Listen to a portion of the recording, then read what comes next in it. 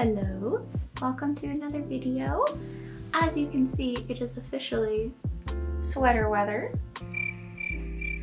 It is Monday today, and I'm gonna be filming this afternoon as I go about my work in the studio, packing up some orders, working on Inktober pieces, and prepping for our winter / Christmas holiday shop update, which I'm super excited.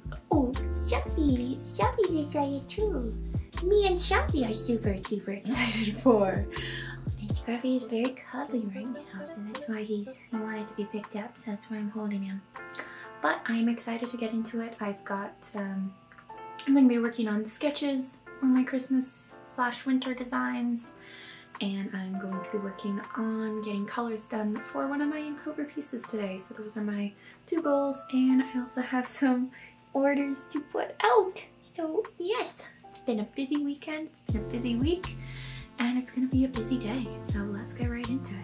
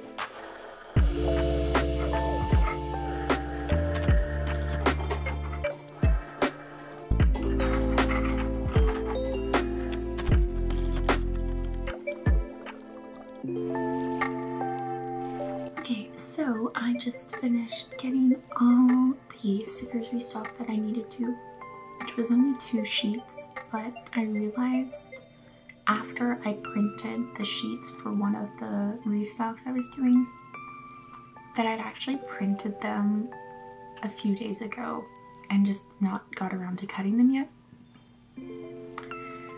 So I had, oh, my camera's falling, whoa. So I actually had double the amount of stickers for that particular sheet that I wanted to have, which is okay because, you know, I'm sure they'll sell eventually. It just took a lot longer to get them cut than I thought. So let's get back to packing orders.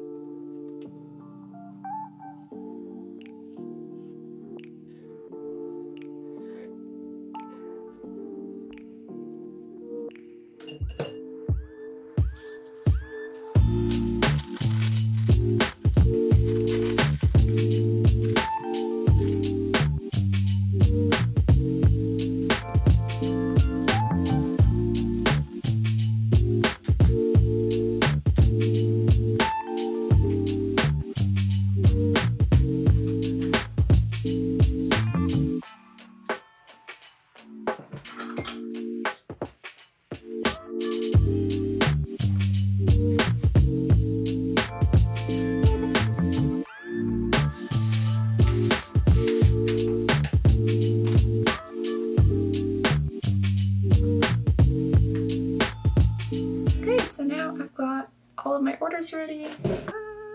This includes one wrapped package.